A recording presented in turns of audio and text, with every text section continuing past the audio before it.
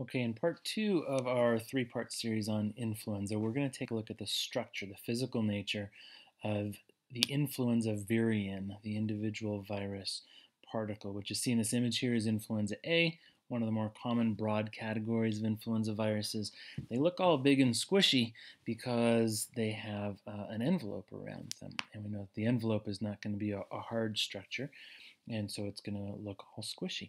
What I want you to do right now is take a look at the diagram that I took from a textbook in the bottom right, and look at the different pieces and parts involved in an influenza virus. In fact, something big and important is missing from this sketch. I didn't notice it till I put it in here, but I thought I'd leave it in and let you do a little detective work. What key component of the influenza virion is missing from the little cartoon drawing in the bottom right? Now, I do want you to know the envelope, the neuraminidase and hemagglutinin we're going to talk about. We'll talk briefly about the viral RNA polymerase. Don't worry so much about the endonuclease, and we will talk about the RNA genome, the segmented RNA genome. So let's go ahead and jump in and start looking at some of these pieces here. We'll start with the capsid. Capsids for influenza viruses can be either icosahedral or they can be helical. Icosahedron seems to be most common. Helical is not in the least bit uncommon. It really depends on the specific strain of influenza that we're talking about. Now, within a given strain, you're not going to have some virions bursting out of a cell that are icosahedron and others that are bursting out of a cell that are helical. For a given strain, it'll be genetically determined which of these two capsid symmetries is going to be produced. But we call this condition pleomorphic, as in many shapes, different possible capsid symmetries. In this case, there being two. So you see the polyhedron in the top, and on the bottom you can see the sketch of an enveloped helical influenza virus there. Either of those is absolutely possible when it comes to influenza. The spikes on the surface of the envelope, remember this is an enveloped virus, and enveloped viruses have spikes on their surface, and the spikes are proteins or glycoproteins. They're typically referred to as surface antigens. The term antigen means something that generates an antibody response. In other words, a molecule that our immune systems can recognize. So it makes sense that the spikes would be considered surface antigens because our immune system is not going to be able to see what's below the surface of that envelope. And so our immune system can see the hemagglutinin and the neuraminidase spikes that are on that surface. They're both tricky words, both to spell and to pronounce, so practice spelling them out a few times and practice pronouncing them properly a few times. Hemagglutinin and neuraminidase. You can tell the second one's going to be an enzyme because it has ASE ending, and the top one is a non-enzyme protein. That IN ending tells you it's a protein that's not an enzyme. So hemagglutinin, what is this? These are attachment proteins. They recognize a particular carbohydrate on the epithelium of our respiratory tract. So our respiratory epithelial cells have a lot of this carbohydrate called sialic acid on the surface. Hemagglutinin is a protein that will chemically grab onto that sialic acid and latch on, and that initiates the process of infection. If you go to another tissue that doesn't have sialic acid, the influenza virions are just going to wash right over it and keep on going. This is almost like magnetism, almost like magnets grabbing onto one another. And so the hemagglutinin will grab onto the sialic acid and locate them wherever our sialic acid can be found.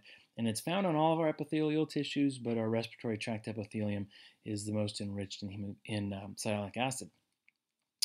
Neuraminidase, on the other hand, is an enzyme that can break down sialic acid as well as possibly some other components of the extracellular matrix.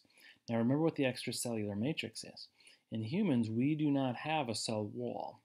And so to provide some structural support to our tissues, particularly at the outer surfaces of tissues, we have an extracellular material. It's almost a gelatin-like material that's made up of long fibers of polysaccharides and proteins that helps to provide some cushioning, some support, and some structural integrity to a tissue to keep it from getting damaged. It also means that it's hard for some viruses to get in the first place, And those that do get in, it's hard for them to get out again. So we know for sure that neuraminidase is essential for the release of these new virions from a virus, a eukaryotic cell that has been producing influenza viruses. As they are ready to begin budding out, if they're near the surface of the tissue, they can be pinned in by that extracellular matrix. We know for sure that neuraminidase is essential for allowing them to chew their way through the extracellular matrix and spread to new hosts. It's also postulated that it may be important for getting into some of these cells in the first place. If extracellular matrix is a factor, they may be able to literally chew their way through, make a little slushy spot, move their way to the surface, fuse the membranes, and the nucleocapsid can enter. Now, neuraminidase is not unique to influenza. There are several different viruses that have it, and you can see why, but neuraminidase is a key part of what's on the surface in those spikes in the influenza virions. And both of these, the hemagglutinin and the neuraminidase, are typically what tips off our immune system to an influenza infection. Currently, there are about 15 different hemagglutinin types, so slight variations on the protein sequence. You could think of them as a family, right? So there's the H1 hemagglutinin. Now, there are some variations within H1. Not every hemagglutinin 1, type 1, is going to be exactly the same, but there's hemagglutinin type 1 through hemagglutinin type 15, and there are 9 different known neuraminases, N1 through N9. And we can generally label a particular influenza strain by its hemagglutinin type and its neuraminidase type. So you've heard of H5N1, for example. That's a very important bird flu virus. In human population, we often see H1N1, H1N2, and H3N2.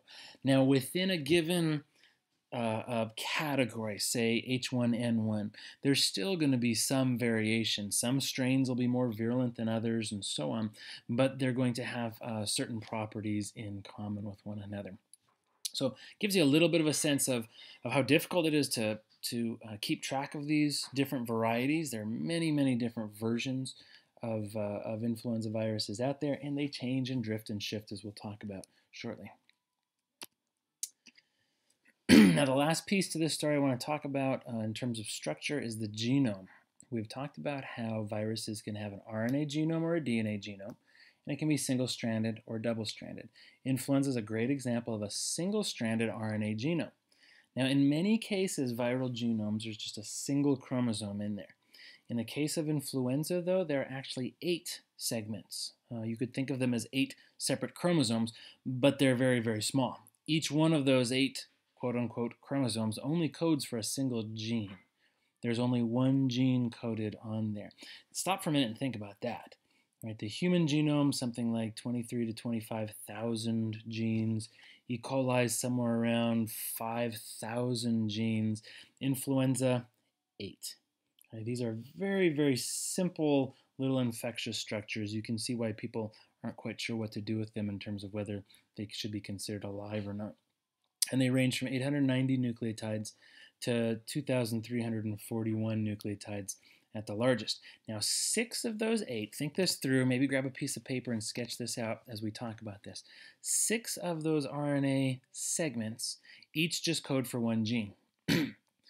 2 segments have just a single gene coded on them, but it's a gene that can undergo something called alternative splicing. Now, if you remember when we talked about transcription and translation in eukaryotes, we talked about splicing, removing introns, stitching exons back together. It turns out that there are some introns in these last 2 RNA segments in influenza that can either be left in or taken out in different combinations. And so you've really got 2 different possible gene products from any one gene from those 2 segments. So those 2 segments code for a gene as is, but then a gene alternatively spliced that would lead to a different version of the protein product. So in the end, think about this. In the end, that means there are 10 proteins, 10 unique proteins being made.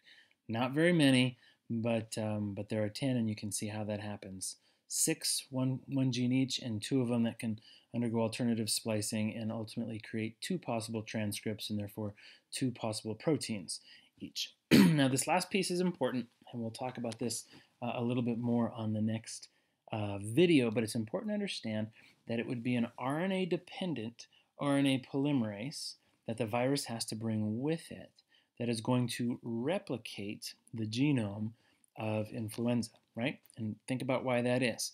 It comes in with single-stranded RNA. It needs to make more copies of that during the biosynthesis phase in order to make new virions. But the RNA polymerase that you and I have is DNA dependent. It has to read DNA in order to make an RNA. We don't have an RNA polymerase that can read an RNA template. And so the influenza virus, like other RNA viruses, has to bring its own RNA-dependent RNA polymerase.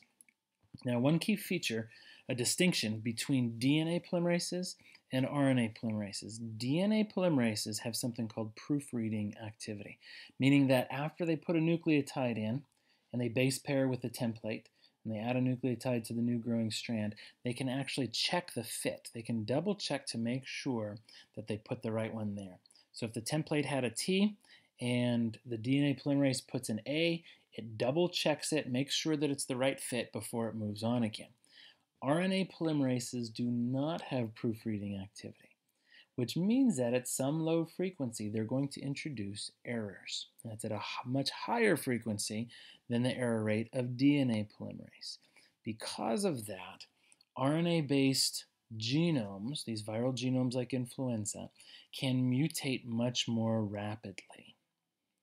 That becomes really important in understanding the diversity of influenza viruses, as well as why we need a new vaccine year after year after year. So we're going to talk about this idea of antigenic drift and a related idea of antigenic shift on the next video. So I hope this was helpful. I hope you'll play it back multiple times.